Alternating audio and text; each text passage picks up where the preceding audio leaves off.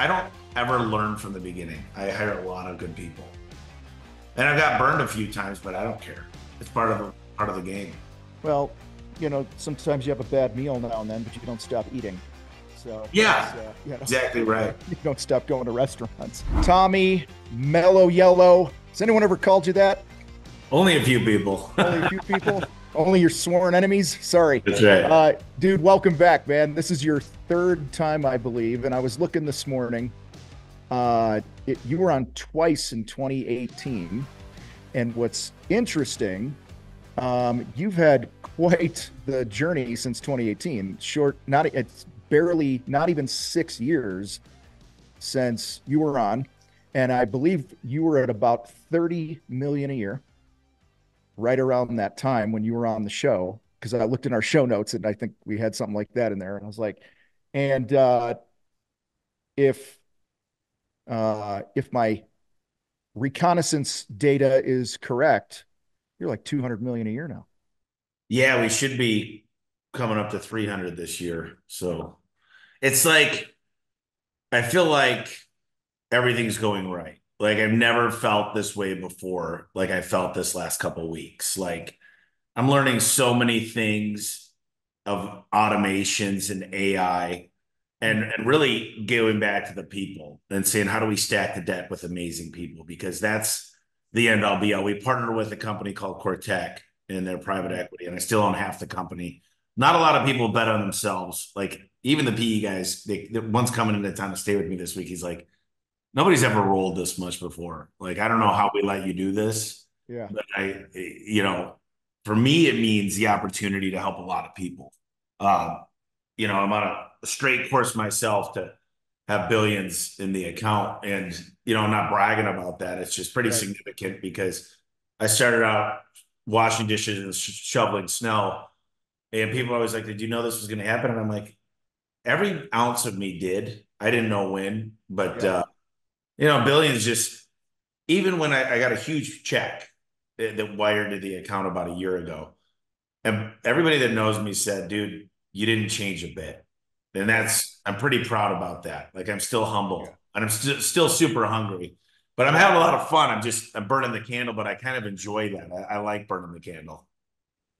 From the perspective I've seen on the outside watching the journey, um, what's jumped out to, yeah, like the business is scaling and stuff, but what seems to really be jumping out at me, especially in the last year, number one is seems like you're really taking care of yourself, man.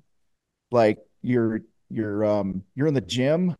And I don't know if I just didn't notice that before, but it really seems like you're like really putting health number one, and then just your personal brand and how you're choosing to show up every day. We talk about here in the fight that success is an inside out game, right? Like you take care of you, your home life, then the business and stuff. And so I'm just witnessing it from afar, is what it seems to be. Am I onto something there, or am I off Yeah, base? I joined this health.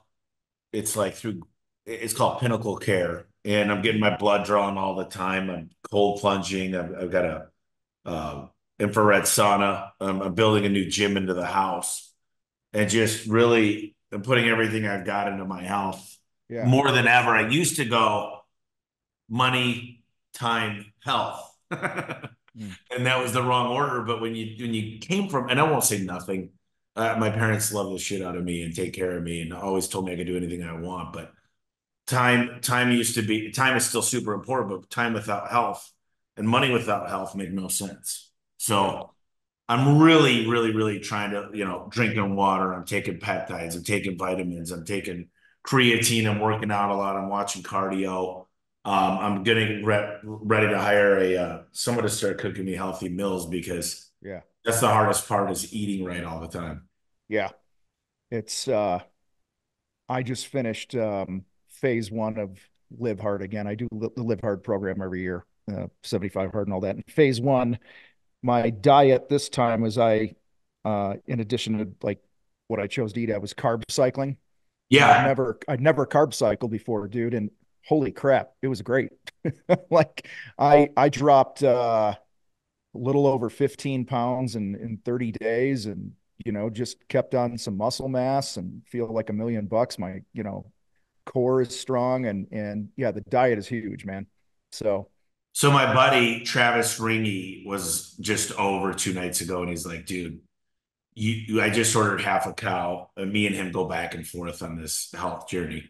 And he's like, dude, have you ever thought about drinking like bone marrow chicken broth for like 3 days? He goes, you don't lose muscle, very little, but you lose literally 1% a week of body fat. And I'm yeah, like, I'm all in on that because I'm trying yeah, to get to 10%. I'm at about 17, but for the first time in a long time, I'm stronger than I've ever been.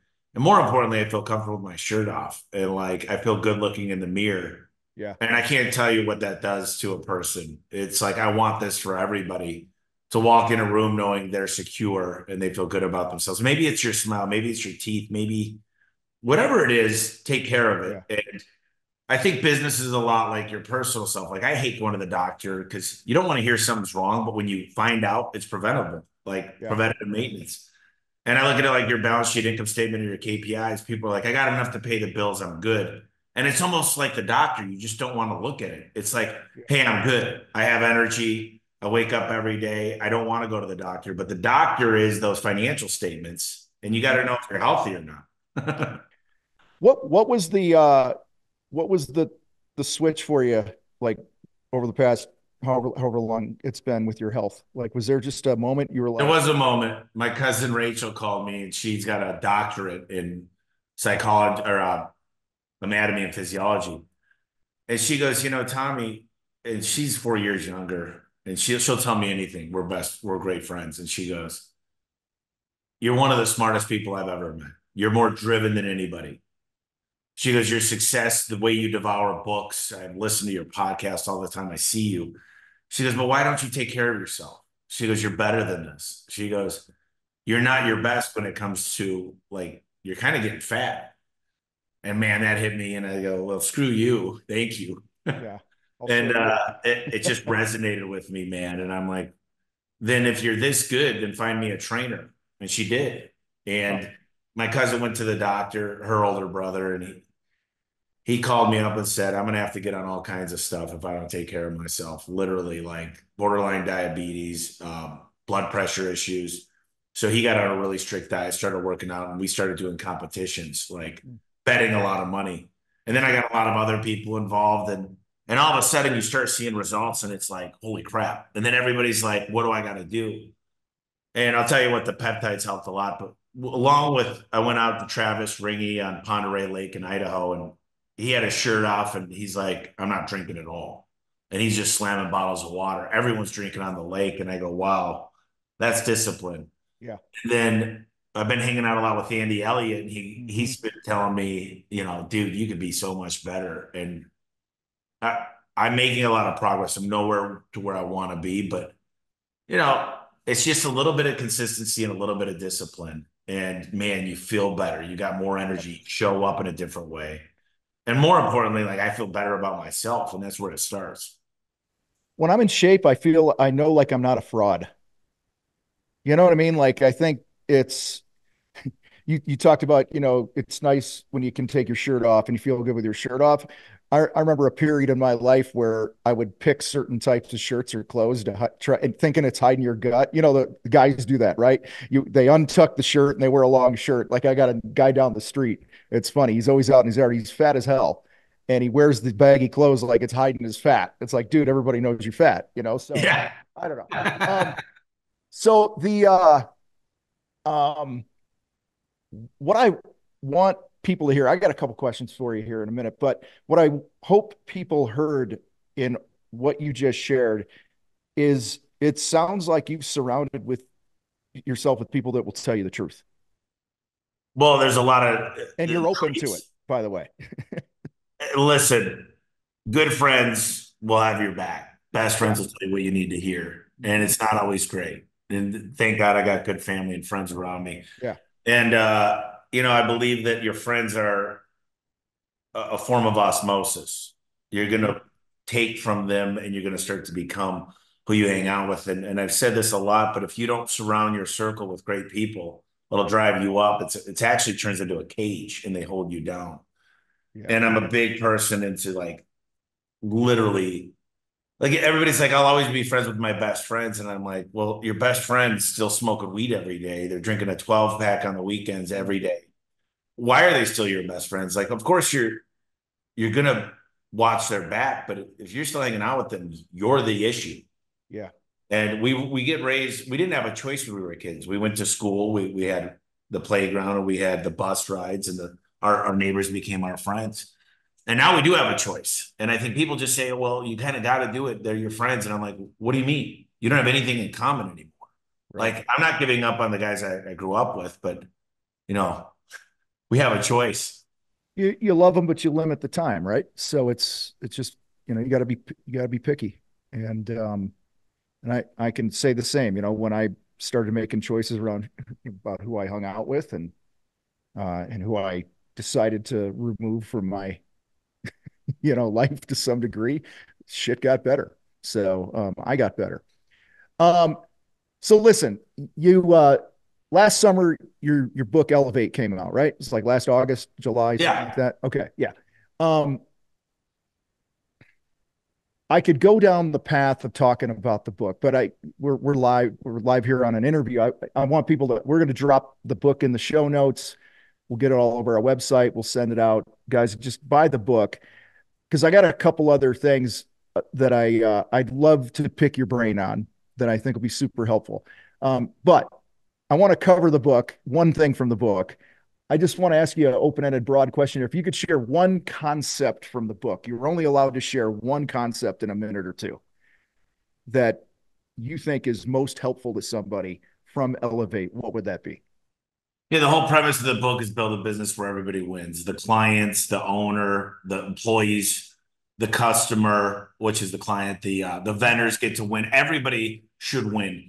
And the concept of the whole book is build a dream so big when you own a business that everybody's dream fits inside. Mm-hmm. So many companies, they're into performance improvement plans and goal setting and everything, but they don't really care about what's in it for them.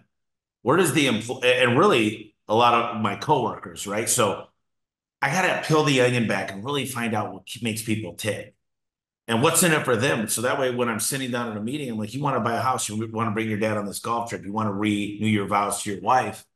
That's what's going to push them, not because you're setting a personal record. No, really, if you're setting a record that aligns with your values and going back to time and experience, like, do you want to own a home? Do you want to own 10 houses? Do you want to Mm-hmm. spend time with your grandma and bring her to Italy where she was born or whatever it might be? So really getting that stuff and understanding that. And then even with my vendors, I'm like, what can we do for you? Yeah. Like, how do you guys win? What products that we sell make the most profit? Like how do I help everybody, even my competition? How do they win? Because the world is big enough for all of us to we can elevate the whole industry. So that's Mm-hmm. really the premise of the book and build a business so strong that no one knows who the owner is and really helping people figure out their dreams. I love it. And that ties into one of the topics I want to touch on. So, dude, this is funny. I think it was last fall, end of summer or fall, my wife and I are pulling out of the garage, pulling down the driveway. Garage is coming down. All of a sudden, I see this like explosion behind me, and the spring just annihilates everything. Right? I go to Google, type in garage door repair. The stickers on my garage next to it. Now I think it's is it I should know because I see it every day. Don's Yeah, Don's. and and the tech comes out funny as hell, man. And there was just something about the interaction with the kid and the technology and some of the things coming out of his mouth. And I go, Tommy Mello own your business? And the guy kind of laughed. He goes, yeah. And I go, look at that, man. That's crazy. So he came out to fix the garage and then he upsold the shit out of me and all that. So my point is your training's working, man. So it was funny. It was funny though. I'm like, damn it, Tommy got me. But I needed it. See, that's the point. That's the point. And dude, I went to I didn't go to Google. I went to um and I have a point of this for the contractors listening. I went to Maps and I typed in garage door service, Yep. just what I do. And I think I just called, and it was like after hours too. And I called like the first one. I didn't even remember the name. Don's was not the first one that I called. They answered the phone. They Yeah. answered the phone and they got the work. And I want to share this that, time kills deals, speed is king.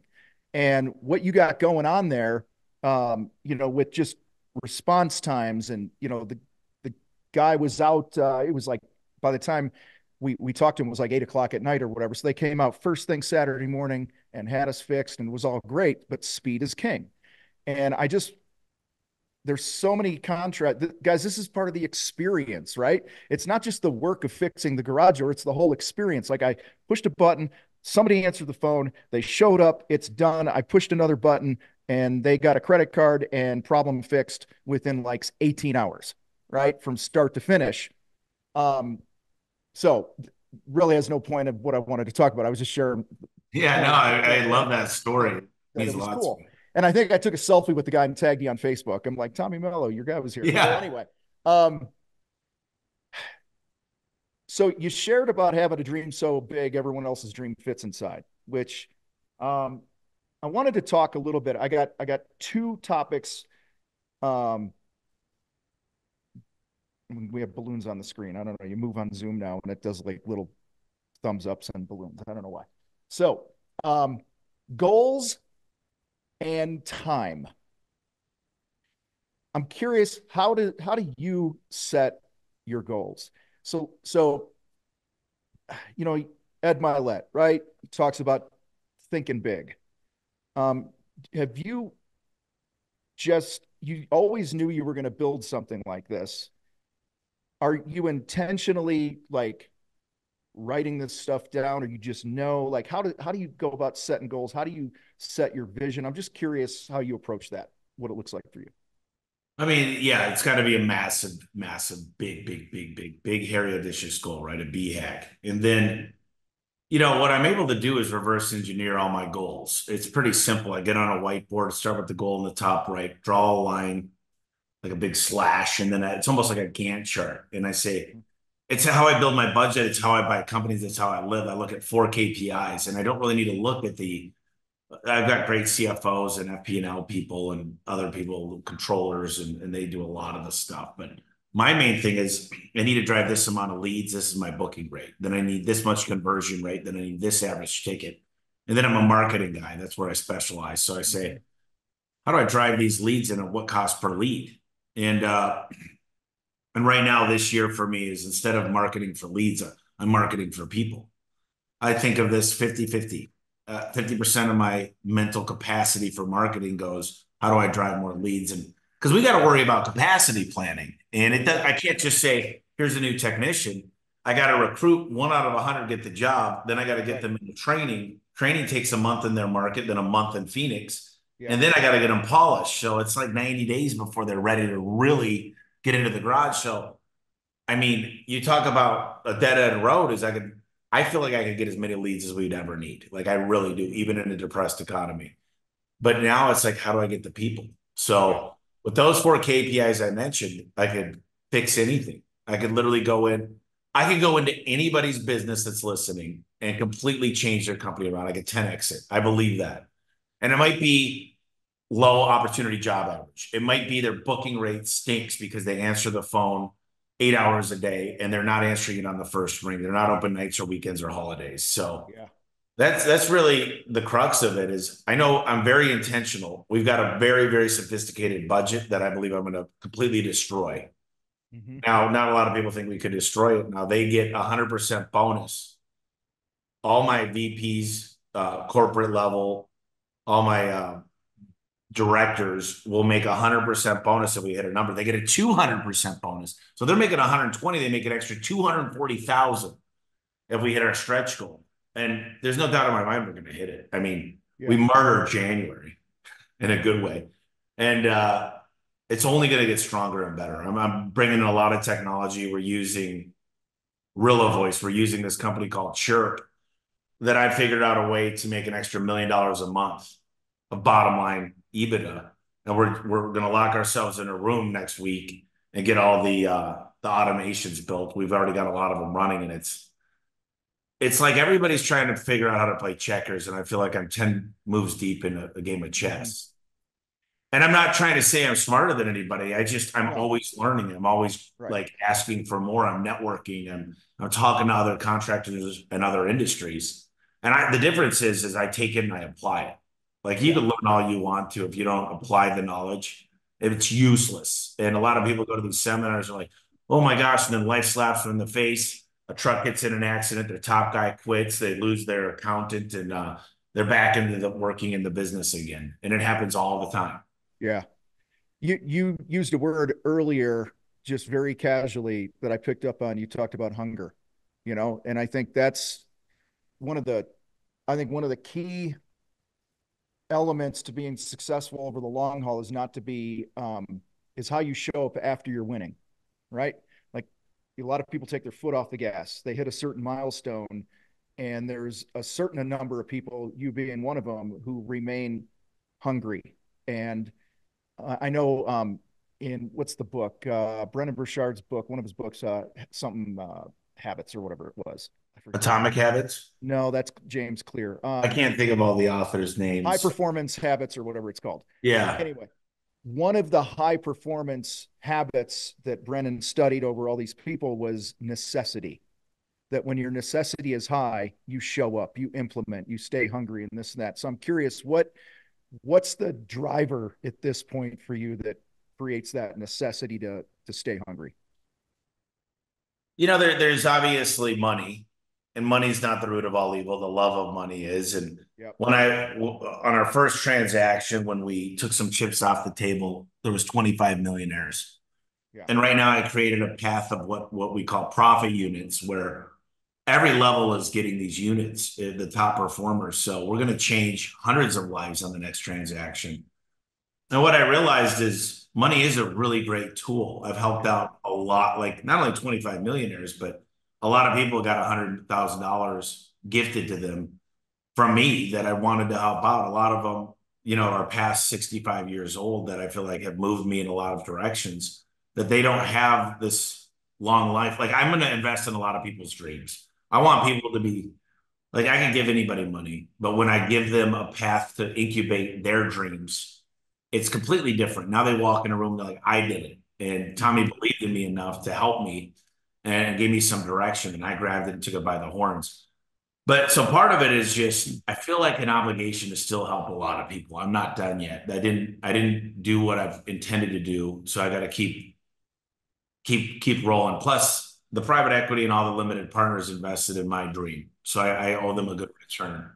And I'm designing a life. I'm taking 75 years old and designing the life I want. Every little detail, faith, community, personal habits, rituals. I'm literally designing the life. I'm manifesting the life. Mm-hmm. And I'm going to do this where I'm burning the midnight oil for a few more years because I feel like I'm not done. And then the life I'm going to have is a lot more freedom, but I'm still, what I realize now is I've had to take myself out of a lot of the things.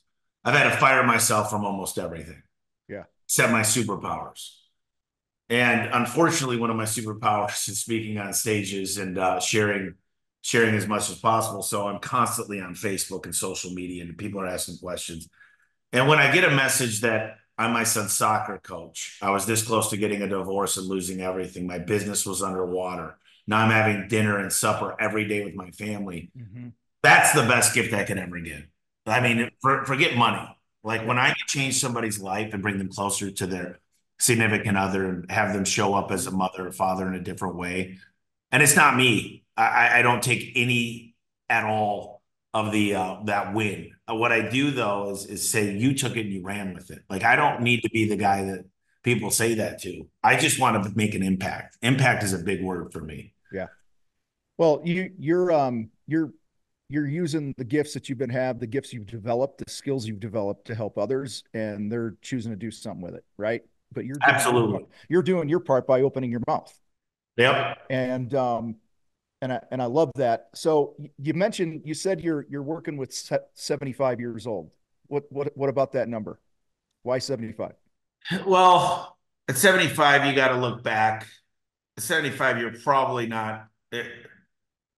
I'm 40, so that's 35 years from now. That's Mm-hmm. almost.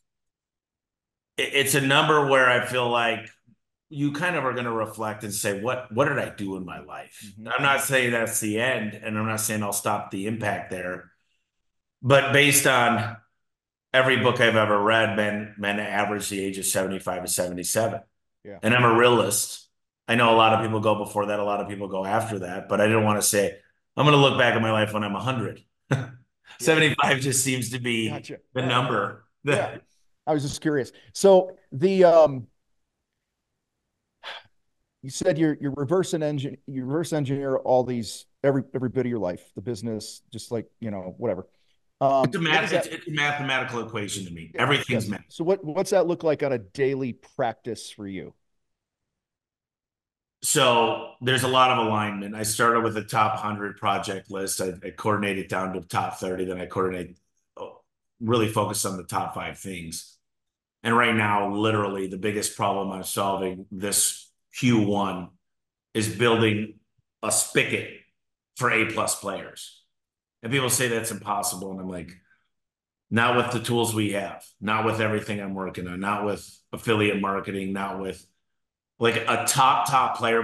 I've always worked with my top 10 guys. Like to this day, it's almost like a rubber band. I see how far I could take them. People say, well, what about the bottom 20%? What if you move them to the top? I'm like, the top 10% have so much further to go. My top guy will do 3.5 million. I think he can do 10. And I'm like, success leaves clues, and it's my job to share those clues. So I study the winners and I work with the winners all the time. Plus, it keeps me in a good head spot. If I had to focus on the bottom 20%, getting their just the willpower that they need, Yeah. I couldn't do it. So I take the top. And a lot of these guys we were out off-roading yesterday, and I'm just talking to them and I'm just learning about them and I'm learning about their families and I'm hanging out with their families and I invited them over. They all came over. We bullshitted for a long time. And they're like, why do you do this? Why are you letting us into your house? I'm like, you guys are my family. Like Yeah. I care a lot. Hmm. And I had a bunch of people send me a text message like, we've never been to any house where the owner invited us over. And I'm like, Yeah. don't consider me the owner. Like, look, Yeah. I'm an employee. I care about you guys. And yes, it's a nice house. And people are like, no one can ever come over to their boss's house. They're gonna think they're not paid enough. And I'm like, I don't look at things that way. Yeah. Yeah. The and to be clear, you're talking your top 10. These are like, because you have how many locations now? So you're talking your owners at these 38. locations, right? It's 38 locations. So your top 10, you are pouring into those top 10 locations over and over and over. I mean, listen, I talk to technicians all day, every day. I interview the top two technicians, not in the company, but the mindset they broke through some type of KPI. Maybe that's service agreements sold. Maybe that's their opportunity job average. Maybe it's just they're getting a 5-star review on every job. And I have them share that. Everyone's got a scorecard, and I rank everybody every month, 1 through 400 of our technicians. So I'm always talking to the top guys all the time saying, hey, man, what did you figure out? What have you learned? I don't have all the answers. So I ask them for the answers and I have them share those. And it's incredible. Every Thursday we play in a meeting. It's 22 minutes. And it's like these guys that they follow the process, that's for Mm-hmm. sure. But then they say, listen, people are like, how much do you spend on sales? I'm like, a lot, but it's really about being a good human being. It's smiling more. It's telling stories, it's listening, it's telling the company story. And everybody wants to overcomplicate these things. Show up, offer them coffee or whatever on the way. It's Yeah. not hard. And people are like, how much of Yeah. it's psychology? I'm like, there's a lot of words we use and there's a lot to sales, but really just being a good human being. Mm-hmm. If Yeah. you got that portion down, success will find you. I love this. One for the guy who's listening to this, who knows he needs to train his people but doesn't know where to start. And I'm talking like a guy who might be doing a million, only a million, right? And maybe he's remodeling kitchens and he's got a team of 3 people, or And this is a big topic in the contractor fight right now, kind of just in some of our channels and stuff, where so many people in our community are like, I know I need to train. I don't know what to train them on. I don't know where to start, or I can't get people to buy in when I do have a meeting and they all fall asleep. All these things that I know you've been through in the past and figured it out. What do you tell that person? Well, it starts by showing up. I think what's interesting is I've had a lot of people come into my office over the last 5 years. They're like, dude, in my last company, we did 4 million. I never saw the owner here. What were the intentions of the owner? I think that a lot of people want a lifestyle business, but they don't show up to their people. It's their life instead of their people's life. And I don't think that's a great leader. Mm-hmm. Is, I started the day with a morning mojo call and talk about all the big wins from yesterday. And we go through it and then we pick on a couple guys that we talked to the night before. And we say, you had your best day ever. Like, what changed? How did it feel? Like, you really get the emotions Yeah. and feelings into it. What does this mean to you? You made 8 grand this week. Mm-hmm. And we talk about the numbers, just like the church talks about tithing and how much they collected, just like a car dealership talks about selling cars. This is not bad. For some reason, blue collar workers think, oh, yeah, sales are bad. And they pride themselves on giving their customers a great deal while shitting on their people. This is what drives me crazy. Yeah. How could you charge those prices? Well, my people are allowed to make more than $45,000 a year and buy a house and have PTO and spend time with their family, put their kids in private school and have insurance in a 401k and drive a new truck and have the latest software. While you guys pride yourselves on shitting on people that work for you and never making sure you hold them down in the gutter, in the worst parts of the world. I pride myself on lifting people up, and that includes my clients, more importantly, my internal people. They're Yeah. allowed to do great, and there's no limit to how much they can create for their family. And I just think it's funny because the people that brag about giving customers a good deal, they can't afford billboards. They're not on service time because they can't afford it. They're literally like their office looks like crap. They drive Yeah. used trucks and they pride themselves. I got a good deal on a 2005 E350. And I'm like, why? They're Yeah. like, I look at these people and I say, I feel bad for you because I was that person. I did a short video the other day where I shared this was in the early 2000s. I fired seven.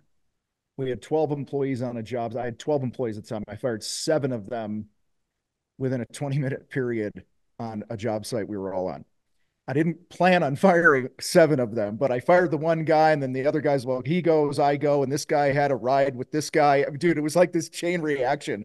But the seven I ended up letting go were all the toxic guys that we were letting run the company. Like they were trying to tell us how things were going to be done, and because of fear, we held on to them too long, and so they left. I'll fast track the story.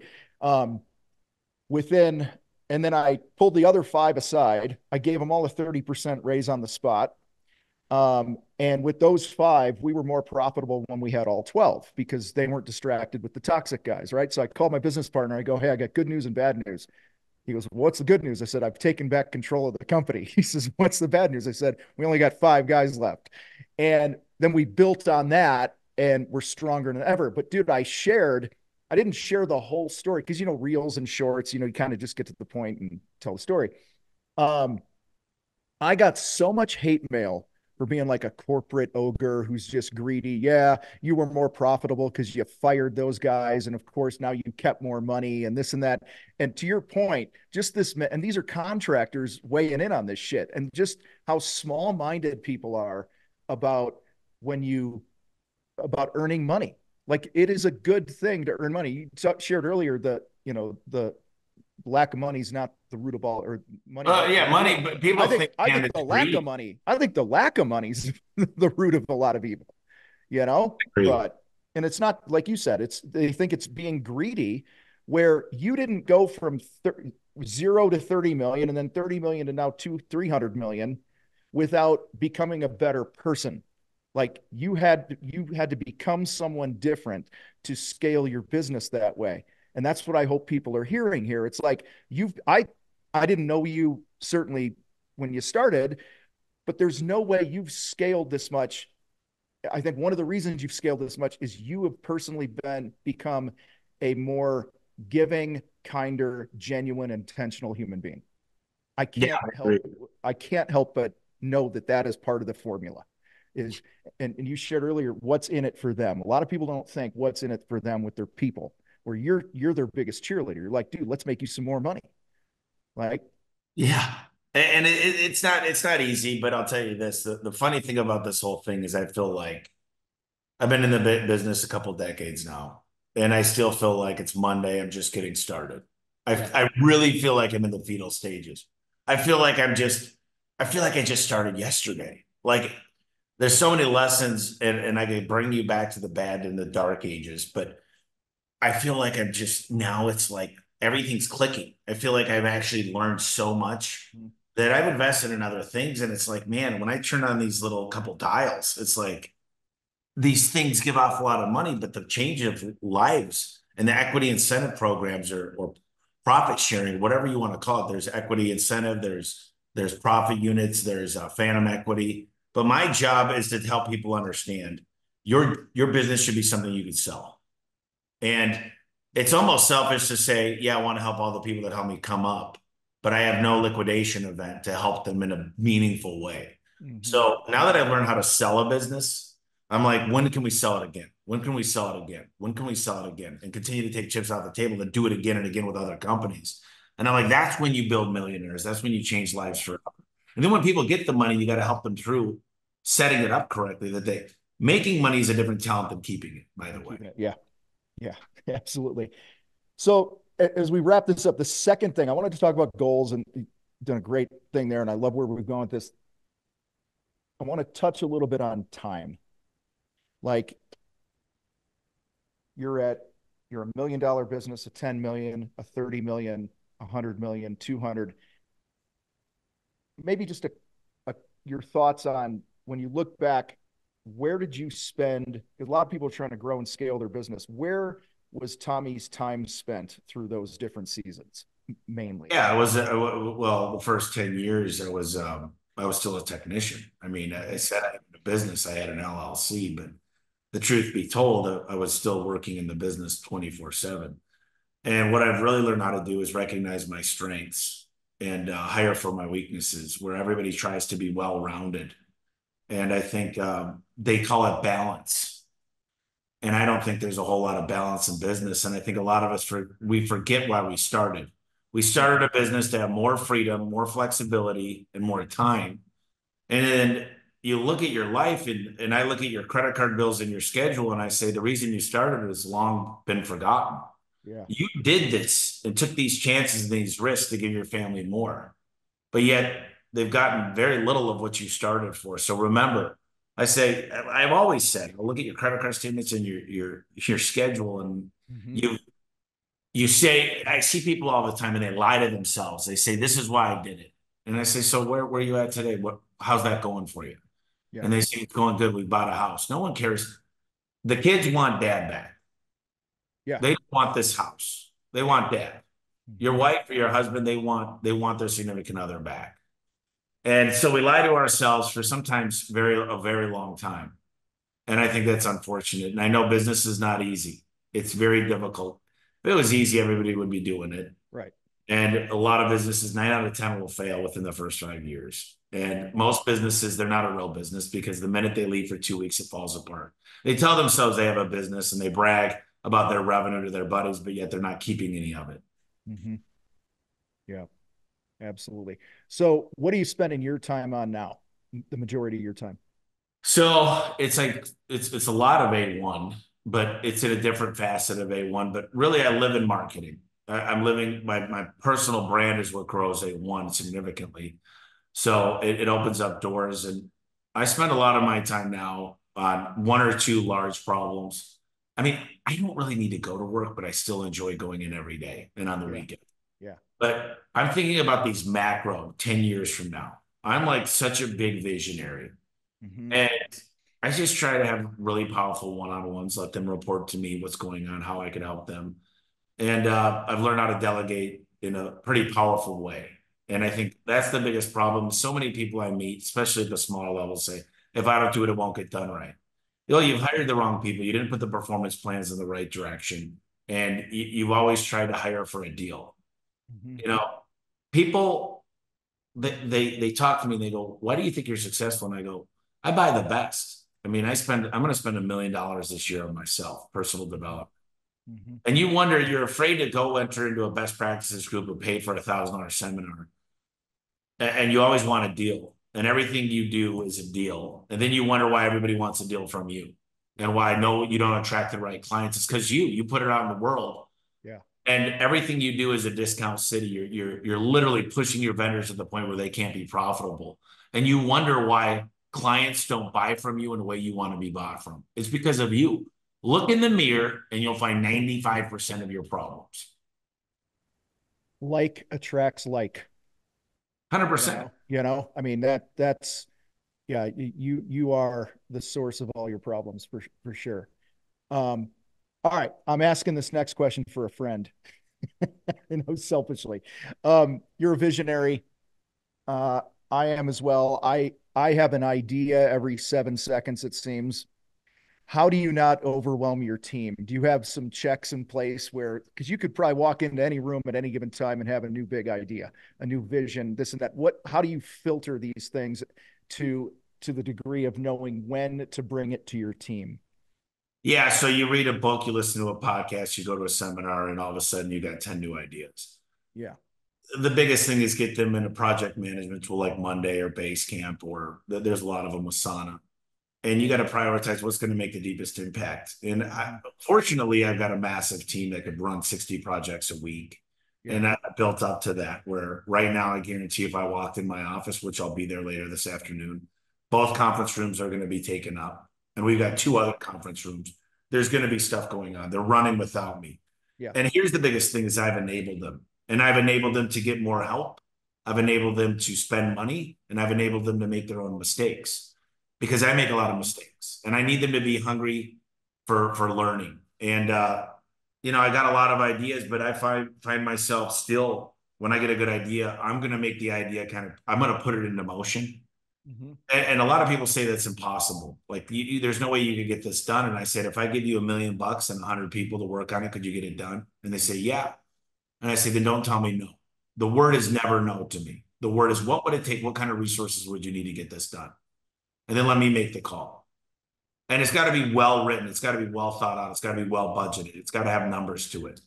Mm-hmm. Time, they say SMART goals: specific, um, attainable, measurable, realistic, Right. Right. timetable, all that.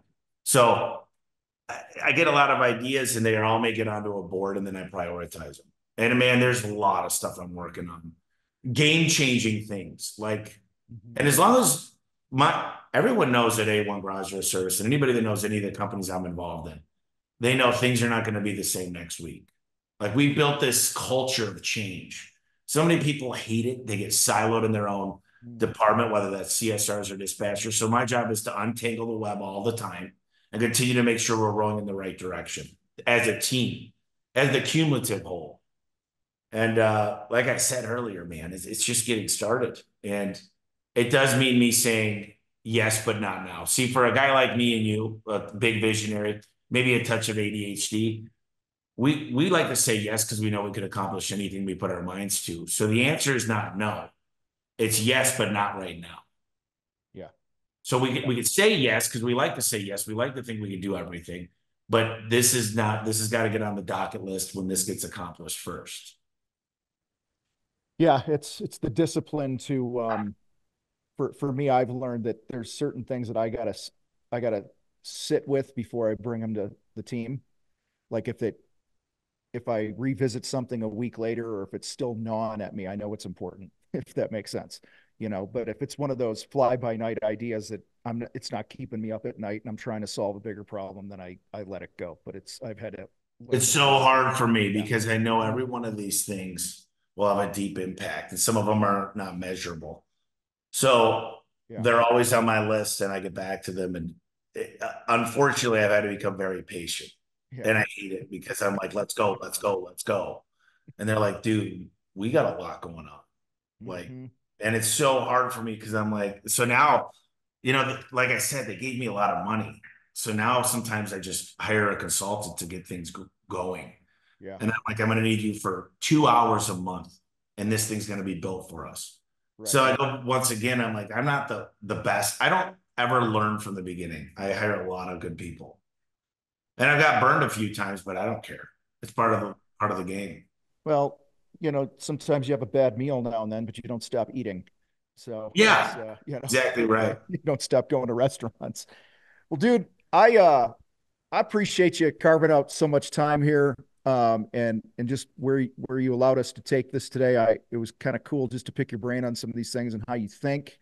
Um, like I said, we're gonna get the all the links to your books and Elevate's the latest one. I encourage people to grab. But where do you want people to go reach out if they want to learn more, get more involved with whatever you got going? Maybe they want to come work for you, whatever it is.